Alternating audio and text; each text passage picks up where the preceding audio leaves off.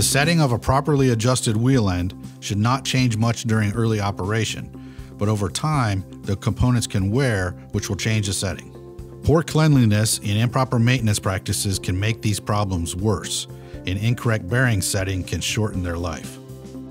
Refer to TMC RP622 for information about proper wheel end cleaning and maintenance procedures. To ensure proper wheel end setting, anytime you're working on a wheel end, we recommend using a dial indicator on the hub to verify that end play is between 1 and 5/1000ths of an inch. That could include doing these and other service activities. You should also check end play if you see any of these indications of potential wheel end trouble.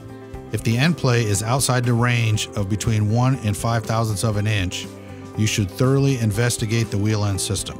Refer to Timken wheel bearing adjustment procedures or TMC RP618 and 622 for more information about wheel end maintenance, and follow the axle manufacturer's guidelines for wheel bearing service intervals.